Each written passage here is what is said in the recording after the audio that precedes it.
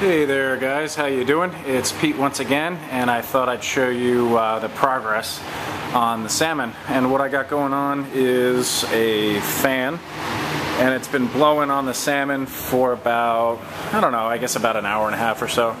And the meat at this point is like real sticky, which is perfect. It's not dripping wet, so it's not going to get all over the place. And what I'm going to do is spray down with some non-stick spray the racks here, because last time the meat stuck real bad, and when I went to pick it off, it all broke apart. And I want to keep this batch nice and pretty looking.